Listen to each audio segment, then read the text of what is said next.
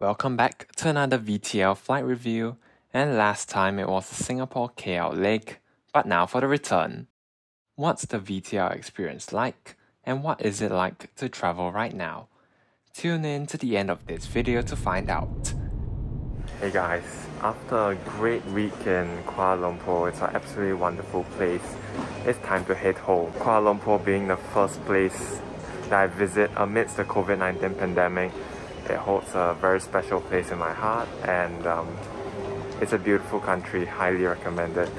Anyways, today it's time to head back to Singapore on board SQ107 on an A350-900, and I'll also be flying the vaccinated travel lane of VTL flight, so I'll show you what the overall process is like and whether it's worth doing. So without further ado, let's hope for clear skies ahead and a great flight.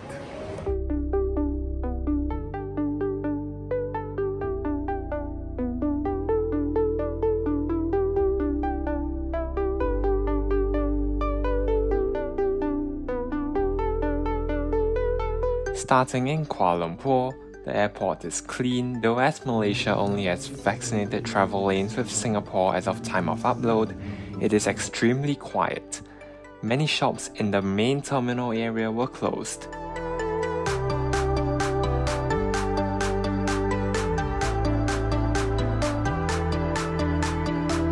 Fortunately, the Plaza Premium Lounge, which Singapore Airlines now uses for business class and frequent flyers, was open. For entering the lounge, let me walk you through the VTL process. Singapore requires a VTL pass, and vaccination documents should be saved online via Notarized as well as the test results.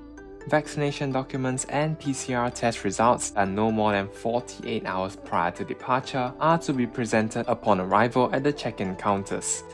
Once cleared, there is no need to present them throughout the trip.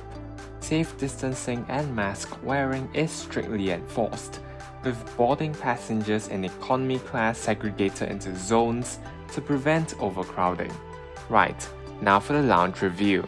It was a clean and comfortable lounge with order-to-go food selection, good seating, clean toilets, charging points, good Wi-Fi, and some awesome apron views.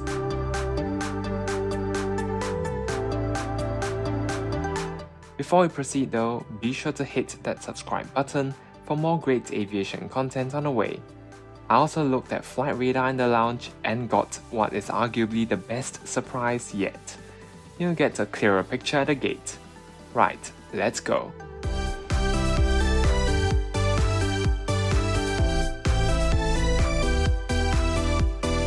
So guys, right behind me down there is an IVSMF, the 10,000th Airbus aircraft.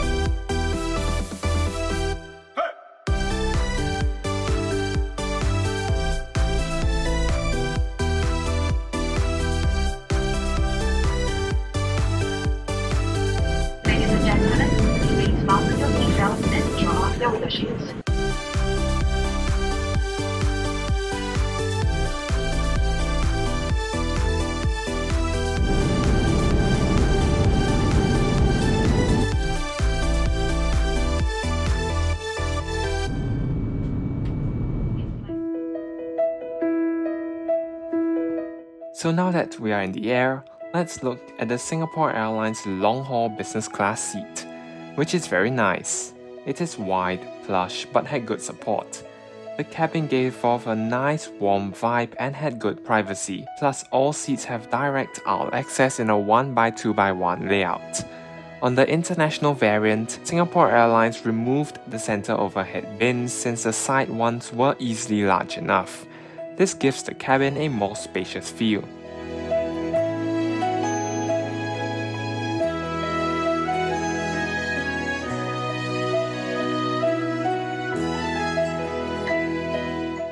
The seat controls were easy to use and the seat was very adjustable.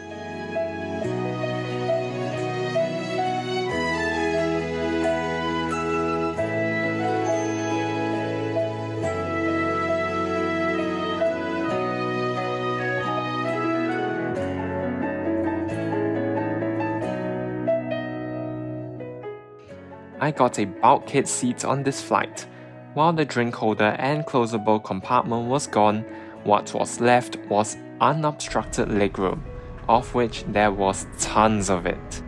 At the side console, there was an adjustable reading light, a magazine holder, and a PowerPoint. After which, a closable cubby area with a care kit. The tray table was large, sturdy, and a good working surface, though the positioning means that if you rest your arm on it, it's most likely that it'll open on you. In front of you there was a large TV monitor, though not touchscreen, and the angle was adjustable. For non-bulkhead seats, there was a closable cubby with a drink holder. The seat controls were clear and there were 3 individual reading lights next to you. All in all, a luxurious and practical seat.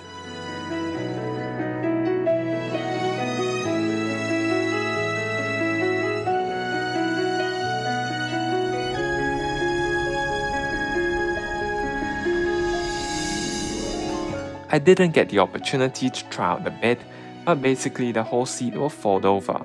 The bed is wide at the top, though narrow at the bottom. As this was a short flight, there wasn't much time to review the IFE system. Apart from the lack of touchscreen and the clunky remote, the system is excellent with plenty of choice. The route map is cool, though there were no external cameras on any of the Singapore Airlines fleet. There was, however, live TV available. Wi-Fi was not available on this short flight, but is quick on longer flights but very expensive and charged by the amount of data.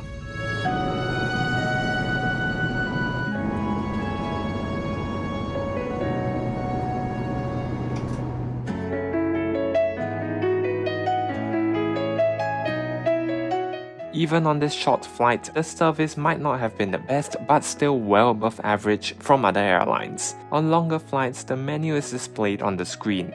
Not so on this short flight. Welcome drink is now gone due to COVID, but at least the chicken sandwich I had on this flight tasted good, as did the drink upon the meal.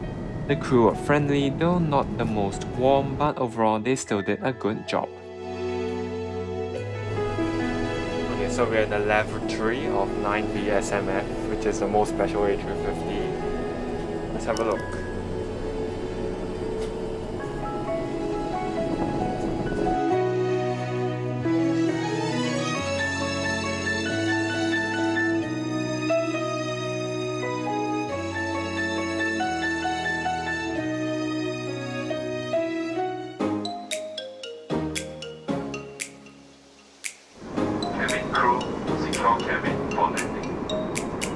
So all in all, Singapore Airlines is a great way to fly even for longer flights, and you should shortlist Singapore Airlines Business if you want a good value for money and luxurious business class product.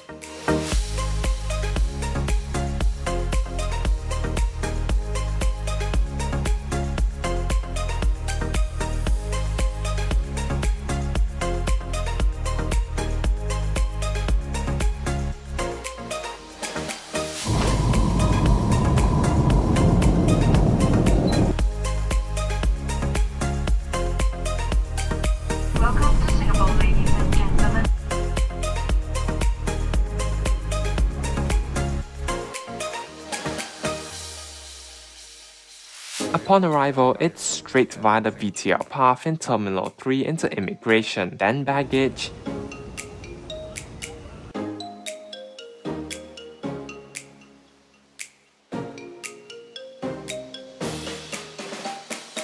and then a PCR swab at the tent white-coloured outside Changi.